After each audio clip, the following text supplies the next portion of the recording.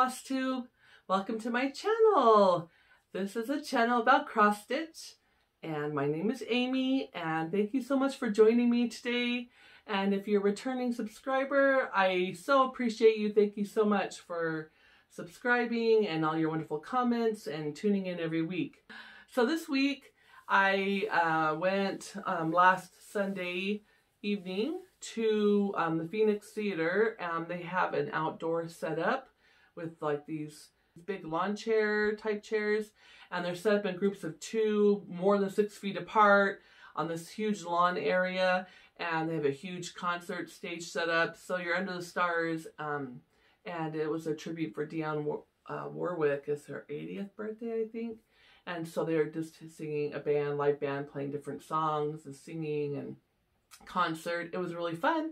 I'll insert a couple pictures here, and that was a lot of fun. I went with some friends over there, and they check your temperature as you're going into the concert, and yeah, everything was like really spaced out. In fact, there was 5 of us, and we couldn't even all sit like side by side because they have groupings of 2 chairs each.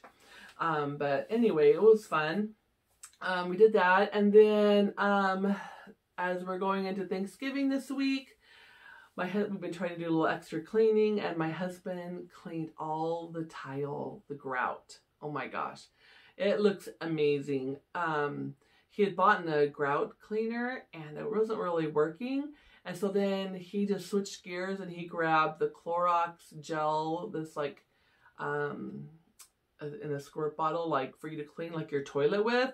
And he just squirted the Clorox gel on the tile grout, and it is like, and then let it sit for a few minutes and then scrubbed it all up.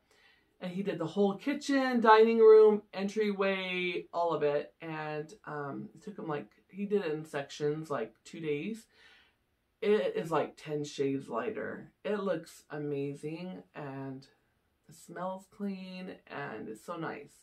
So if you have a nasty, dirty grout, because I paid, when I had my carpets cleaned last year, I paid for the tile to be steam cleaned, but from the carpet guy, and it didn't even come as clean as what my husband got. So I love it. So I really appreciate him doing that for us. And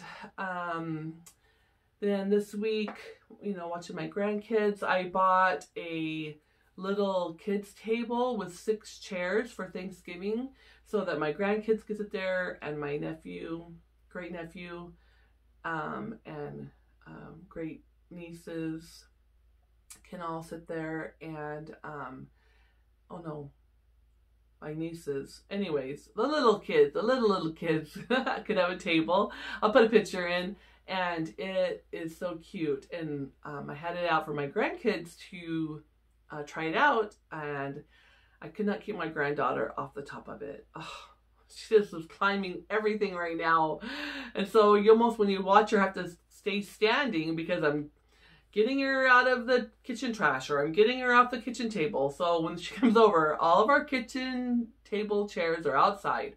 We have to put the trash in the laundry room, close the door. We have to put, I mean, like, everything under 5 feet has to be removed or put away. But she's super cute. So I got that table this week. I ordered off Amazon.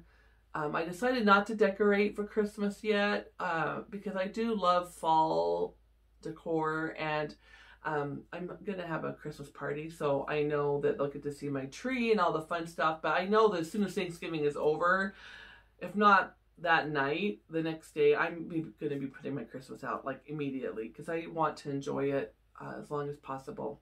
But a lot of you said you wait, and a lot of you said this year you're putting it out early, so it definitely was almost like 50-50. And so I ordered on Amazon some fall leaves garlands, and I'm going to put those across the tables. I got some cream tablecloths, and I'm going to put that over them. And I got some disposable. I usually use my china at Thanksgiving, but I don't feel like doing all the dishes, the cleanup on all that this year. So I ordered some hard plastic disposable plates that have like this pretty gold leaf trim around the the ring of the plate, and the silverware is plastic, but it's gold, and the napkins match, and I think it will look really fancy even though it's disposable. So I got that ordered, and it came already. What else? Yeah, just need to go grocery shopping, get the last of the items I need for our Thanksgiving, and start doing a little more cleaning, you know, the bathroom and stuff. What else? Last week on my video, I had asked about stuffing versus dressing and why it's called stuffing or why it's called dressing. And a lot of you thought that was a great question. You didn't know, but I'm glad I'm in good company. And then some of you did kind of comment what you guys call it and stuff. So I have a couple of comments I wanted to read to you. Let's see. Jill said that her mom always said dressing, and she assumed it was because she was British, but she liked my theory about it being cooked outside of the turkey and served on the side. And then as far as pop versus soda, I was asking, do you call it pop? Do you call it soda? Is that a geography thing, like where you live in the United States? And she said she grew up in Canada and called it pop. And then, but she's been living in the UK for a long time now where they call it fizzy drinks. I want to call it fizzy drinks. So I think I'm going to start calling it fizzy drinks for fun. I mean, that's way more fun than saying soda or pop. Daydream Stitcher. She said that her mom, they're from Virginia, and they call it a soft drink. So there you go. And then Tanya said, when I was talking about how I like pie over cake, she's a cake girl, but Marie Callender's has a sour cream blueberry pie that's to die for. And I have never seen that. So I'm going to be on the lookout. My sister makes a sour cream apple that's delicious, so I'm going to have to try to find that pie and try it. Just Stitchy said, stuffing is in the bird and dressing is cooked separate. So she confirmed my theory. And she said she was a picky eater too, and she just calls it Coke. But my husband's a Coke fan, and I'm a Dr. Pepper fan. So we usually have both. She said her mom prefers pie too, and her sisters did a birthday for her where they had a bunch of different pies, but she was an ice cream cake girl. And her dad said that, I guess he was a baker. She said her dad said he was the only baker he knew that had to get his daughter an ice cream cake. So that was cute. Thank you for your comments. I really appreciate those. All right, well, let's move on to stitching. I finished Snow Village this week. I didn't stitch on anything else. I had the bug. I was bound and determined to get it finished, and I got it finished. I haven't fully finished it yet. I just folded it and laid it on this board. So it's not ironed, it's not attached, it's nothing. It's just temporary to show you. But look, I got it done. I'm so excited. And I was debating, like, should I mount it on here on this board, which is really cute, and I think I could put little white pom-poms around it, put a bow on it, or I think before I do that, I'm going to take this into my work and have Sandy, our framer, give me ideas, show me some frames, because I might want to frame it professionally. I haven't really decided yet, but I did finish it, and it turned out really cute and fun. I decided I'm not a huge fan of stitching all this white snow. It's not fun. I think, and then all the snowflakes, because you have to like start and stop. But I did change the cafe here to Quade's Cafe, and down here where it says menu, there was a bunch of lines on the pattern. I put my year 2020 on there. And then the house next to it that says Irie's Creamery for my grandkids.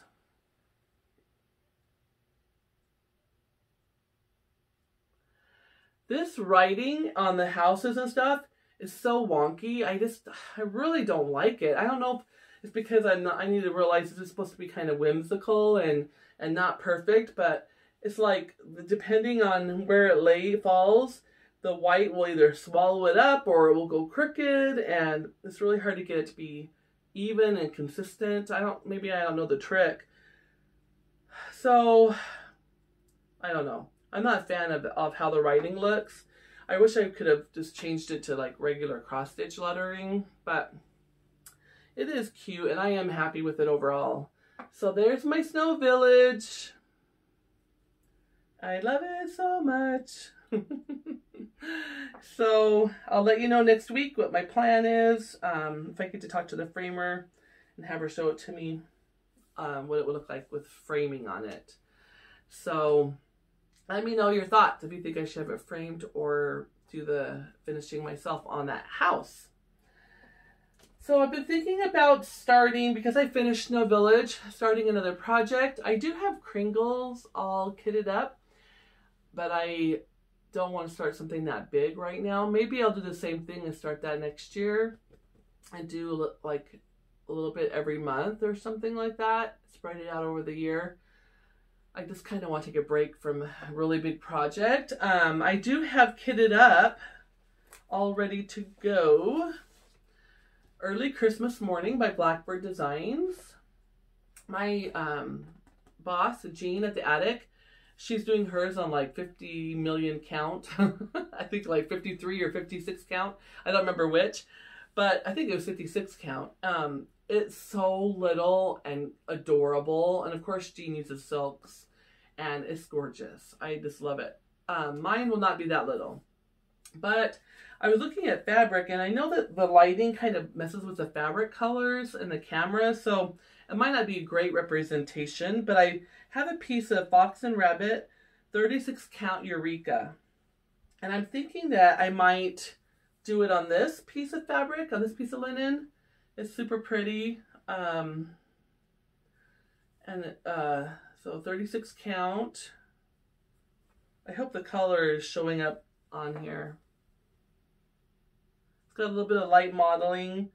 And then I'm using pretty much the called for colors with it, except for Tarnished Gold. Tarnished Gold has been out of stock, and we've had it on order for a while. So I'm not sure when it will come in. So I went online and I typed in substitute for Tarnished Gold, and it came up with a classic Colorworks color, but I didn't have that in my stash. And so then I pulled up a Weeks Dye Works.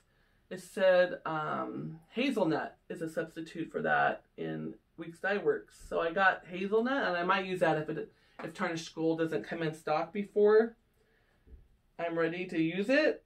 But these are the colors. I think they're really pretty on this fabric, on this linen. So I think that I'm going to maybe start this. My other thought was starting Frosty's Night Out. Where did I put that chart? I must have not brought it over. So I might do an ornament instead. I still want to do some Christmas stitching. I don't know if I want to do any more Halloween stitching, so I might keep all my other whips until next year. I haven't really decided. You know me, just kind of go with how I feel. So that's my plans, and I have some haul. I'll show you a couple pieces. I got a bunch of Prairie Schooler patterns, and the glare might be bad on these, but I don't want to take them out. It's called Christmas Trees by Prairie Schooler, and they're really cute. And I also got Christmas Eve. I saw this finished. So a couple of people are stitching it, and it's really adorable. So hopefully you can see that. There's not too bad of a glare. Got that pattern. And then I ordered a couple of these little packs from Prairie Schooler, the little cards. And They're really cute. They have Christmas, they have Halloween in them, they have summer, they have Easter. And so I pulled a couple of cards from these packs, and I wanted to offer those as a giveaway this week for Thanksgiving. So I have Prairie Schooler. It says Ba Ba Black Sheep. Have you, you know, the wool. I got that one. Little card. I have the Little Red Riding Hood. And the Three Little Pigs. And it says, wee, on the top. So, if you would like a chance to win, I'm going to do one winner for all three. So, if you would like to win these three as a set, I think they'd be really cute to stitch them like horizontally or vertically all together, since they're all, you know, nursery rhymes. Or you can make pillows or whatever, but I think they would be cute stitched in a row or vertically, all on one piece of fabric and hung in a nursery or grandkids room, or if you have a little toy room or something for your grandkids or whatever. But otherwise, you could just, I mean, there's millions of ideas of what you could do with these. So if you would like to win this giveaway for this week, use the word, use the word nursery rhyme. Tell me what your favorite nursery rhyme is. So if you say nursery rhyme, I will pull those comments. So that will be our giveaway for next week. I just wanted to thank you all so much. I wanted to let you know that I'm thankful for a lot of things, for my family, for my work, for my friends, and I'm especially also thankful for you all. I really appreciate your comments, your kindness, and your support, and for watching me every week. And I never thought I would have as many subscribers as I do, and it really means so much to me that you care enough to tune in and to comment. So thank you so much. I hope that you have a great Thanksgiving this week, and that you are staying healthy and happy. So keep up the good stitching, and I'll talk to you again soon. Bye-bye.